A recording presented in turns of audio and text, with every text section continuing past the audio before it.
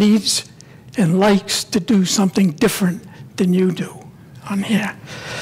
So I'd like to quote an old-timer here that comes to our board meetings every week, Bill Murray, the chair of our ACC, and he says, "I'm living a dream." If you're not living a dream here, you don't have much of a chance anywhere else. So this is why new members and guests, they're here to trigger you, to force you to be happy, force you to be involved. Next. Let's go through a couple of the strategic direction survey things, just to give you a flavor. 94% agreed with the core value of high quality amenities and services which reflect the interests of current and prospective members and guests, right here. That means 6% don't give a damn on here. That's all. 83% agreed we should enhance our amenities and add new ones to meet the needs of our current and future members on here. That means 17%, they could kind of care less on here. Future members is important because the amenities required to draw in and support future members may be a different mix of amenities than the ones that we have active right now. Pickleball, I hate to always address this, but pickleball is an example of that one. The other one, 83% agreed we should offer a variety of high-quality amenities that are good for our community, even if they don't use them. There's no way we're all going to use every amenity. I mean, you're going to do what you're going to do, you're going to do what you like to do, or you're going to do what your neighbors talk you into doing on here. Now, this is probably the most important chart in the whole presentation. This sets the operational and environmental philosophy of how Fairfield Glade is trying to operate. And it's two sides of a spectrum. One side is what's called the cost-cutting culture. This is the one that says, I don't want to spend $1 today because I don't think I need to spend it because I don't expect to be here in 5 years, or thing. Or I'd rather spend that $1 on going downtown and having a beer or something of that nature. So it reduced costs in the near term, but you're sacrificing the future. And whether you like it or not, tomorrow is going to come on that, whether you're here or not on that. And we're a community club. It's our drive to make the club perpetuate. That's your problem and how you perpetuate yourself on that thing. So on this one here, you can expect there's a weak dues engine. In other words, we keep a clamp on our assessments. It's capital starved. You can look around and see some of it already. Look at the Racket Center. I mean, that's so far out of date relative to all of our other amenities that it isn't even funny. Nothing. F&B is a profit center. This is yet to be decided. I mean, there may be pieces of it that are profitable or should be profitable. But in general, it's there to help you. You get up in the morning and you want to have an egg sandwich, you can go have an egg sandwich. Diminishing expectations.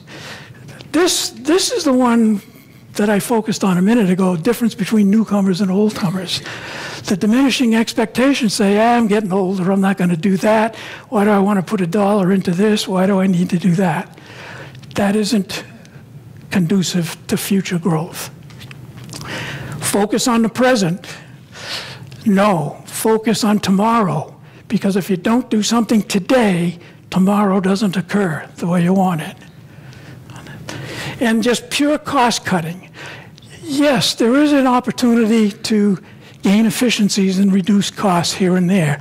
The problem and the issue is reducing the correct costs on that thing.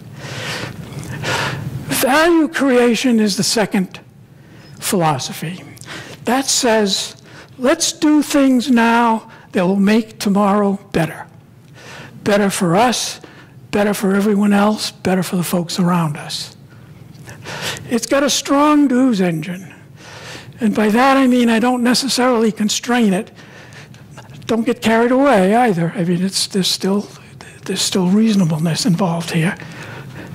It's capital rich.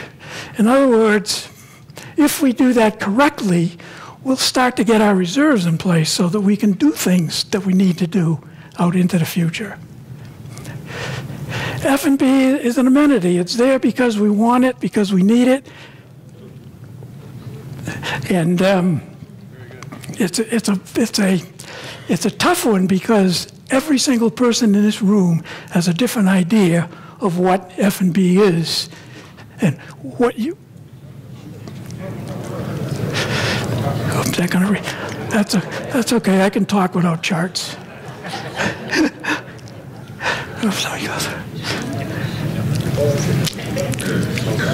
In the master plan, we really should be our utility. Yeah.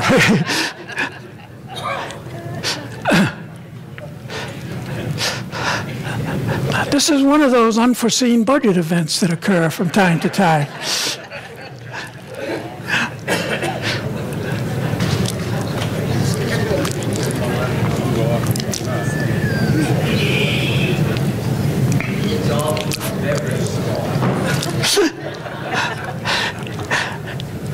I can continue on a bit while you're going through it. Now it's not one or the other that we need to deal with. It's an optimal mix that we're trying to shoot for. There's an opportunity for close-in changes. There's an opportunity for future changes. And that's what we have to deal with on a day-to-day basis. Now let me talk about what that means from a budget point of view. There are two kinds of budgets in my experience that I've dealt with on here. One is called a constrained budget, and one's called an enabling budget. A constrained budget says that you put in place the numbers as you see them right now, all the way out through the year, through December 31 of 2018, and by God, you make those numbers happen, come hell or high water. That fits in with the cost-cutting culture right off the bat. It doesn't give you flexibilities necessarily. The enabling budget says you put the budget in place on what you think it is, just as you would with the cost, and then as you move through the year, things maneuver. And by that I mean things change. Like the police department this year, we originally had in the budget a new building to do by the end of the year. And the opportunity came up to take advantage and get something far more flexible than we would have if we had built the building. Not only that, an enabling budget allows the management to do things that they might not be able to do in a constraining budget. I know in my experience when we had managers, we always put together the budget, we put it in, we gave the numbers, and we knew there was 5 or 10% in that budget that was flexible. And it wasn't there so they could spend it however they wanted. It was there to address new projects and new opportunities that arose as the year went along. And that's part of this value creation culture. If Sam has an idea for roads or what have you, we like to have a little flexibility so we can address it if necessary on here. Cost efficiency is still important. I mean, we're not gonna give people Cadillac Expeditions and what have you to drive around in, but those things. So I say this is the most important chart because this is the chart that sets the philosophy in your mind of all the things I'm going to talk about next in terms of what's good and what's not quite so good. Okay, the 2019-2020 projects. Important thing here is that I don't know if all of you know this, but 2020 is Fairfield Glades' 50th anniversary. Well, we've been here 50 years. That means somebody did something right 50, 49, 48, 47, 46 years ago. So we're sitting here as we are right now.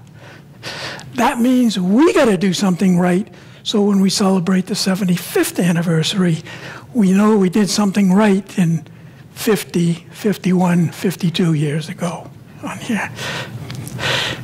This budget, the 2019 budgets, focus on capital maintenance projects and minor enhancements. There isn't a major amenity improvements in 2019. So there's no better time than right now, right this coming 50th anniversary, to put ourselves on the map and to strut the stuff of Fairfield Glade. If you want to be improving and you want new people, you want new ideas, you start now. You've got an opportunity coming up in a year and a half to make it really, really public, really, really visible. And that thing. There's no better time for us as members to reflect on that too. Don't leave it to the management, don't leave it to the board. You as members have a say in this too. Start thinking about the things that make us what we are and the things that make us better as part of that 50th anniversary. Okay, some of the specific stuff for 2019, 2020. First of all, community master planning. This here is for the strategic issue of land use. In other words, we've got land floating around here now that's sitting there open. Some of it should stay open, but some of it can be put to good use on that. Put to good use in terms of improved amenities, improved traffic, you name it, whatever. There's a million projects. This one here, the developer must be involved on here. And I'm going to show you some of his preliminary thoughts in a little bit. But the developer is a key part of the thinking. It's not all driven by just Fairfield Glade Community Club on here. So let's start with the police station. We're going to complete the renovations that we started in 2018. Most of those are all cleanup things, as I would call cleanup things anyway. Compliant, ADA compliant, generator, HVAC, on and on and on, separate parking area for police. This is a signature building for Fairfield Glade. That's the very first thing you see when you come into Fairfield Glade. Right now you don't see much, you see berms of dirt and what have you, but eventually that building is going to stand loud and proud when you drive in and you'll see Fairfield Glade Police Department. It looks nice, it does the job that it has, it fulfills an important function, and it kind of sets the stage for what a visitor and a guest will see as they come further into the Glade. Concert Park. The discussion on this started in the past year or so. Concert Park right now is really a move into our outdoor focus, a move into broadening events within the Glade. And I say outdoor focus, you've seen what a success the trails are. You can see Mirror Lake is a success, but it's a limited success. I mean, it's only a success on Mondays when you drive by and see 247 collapsible chairs sitting out there with nobody sitting in them until later in the evening. So what this does, it addresses the issue of getting a venue in place that allows some breadth of activity and some breadth of interest on here. There'll be a performance pavilion and paved paths around Mirror Lake. This would be funded by FGCC on land that would probably be long-term leased through Tom Anderson, the developer. There's a two-story general store in concept, I'm going to go through that in a minute, to be developed by Tom Anderson as the developer, not on FGCC's dime. There's also a move afoot to set up a Veterans Memorial to be funded by private donations, 501c3. Whatever that tends to be, just something as a remembrance on here. And all this we'd like completed by Memorial Day on 2020. And why Memorial Day on 2020? Anybody? What is it? You forgot already. It's 50th anniversary year. Now, the concert park itself, this is a little, you can't gain much out of this. Let me just point out a couple of high places. This right here is the Wyndham check-in building. The concept is that there would be a general store of some type right here, which is basically where part of Mirror Lake used to be and that sort of thing. This is the Pavilion Plaza with terrace seating and all that stuff facing this way, which is northeast on here. And then these here are various paths around all through it. And that forms a central gathering place where things can be done in that performance center that cannot be done in the four-way stop right now. Whether it be band concerts, plays, skits, outdoor karaoke, you name it. There's a million things that can be done to make that. So you can use that thing more than Mondays on sunny days. Okay, pavilion options. I'm gonna sensitize you here right now. Don't believe anything you see. These are concepts. They're just artist sketches on things. Hey, you know, it could be this, could be that, but it might not, probably won't look anything like any one of these things. But it gives you an idea of the flexibility that we have to define what that area looks like, yet to be determined on here. And you can see you got everything from this kind of a nice outdoor look to tiki look to, I don't know what kind of look that is. But so those are some of the, just to give you ideas of things that are possible. The general store itself. Tom, the developer, he has so far determined that there is no commercial developer that he can find that's interested in doing this project on its own.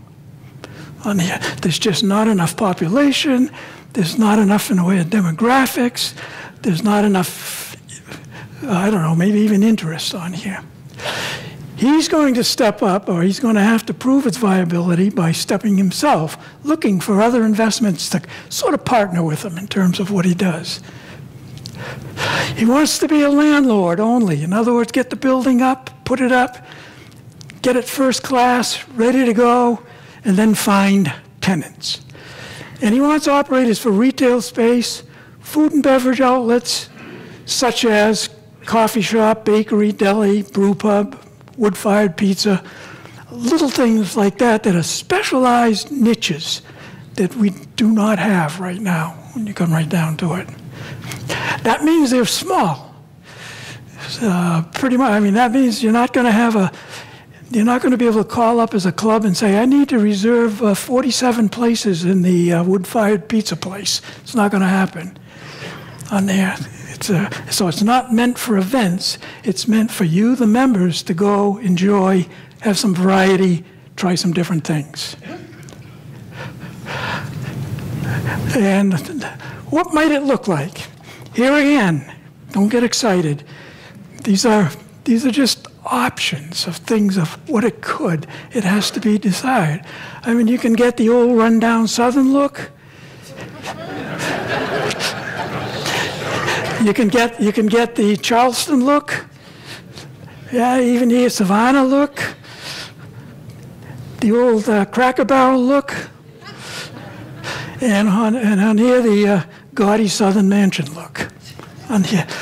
So there's lots of opportunities on how this can fit in around there. The next one down, it's got even more options. You got the gigantic display look here where you can, the extravaganza, you've got the village look, nice little colonial look.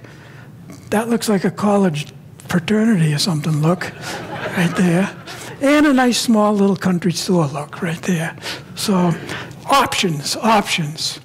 Keep in mind, flexibility to be determined. Interior.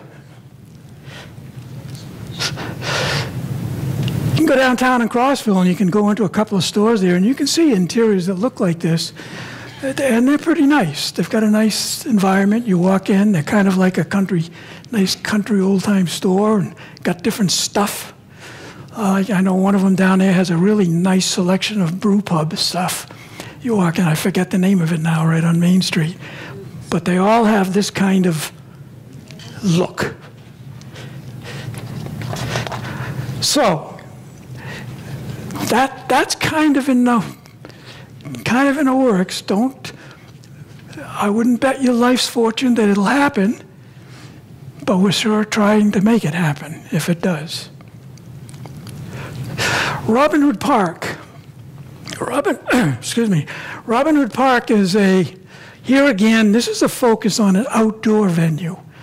As you can tell, this is kind of a recurring theme. We're trying to get people more out of the air-conditioned buildings and more out of the enclosed areas and more into outdoor stuff on that thing. We've got the beauty, we've got the land, that connection's important on here.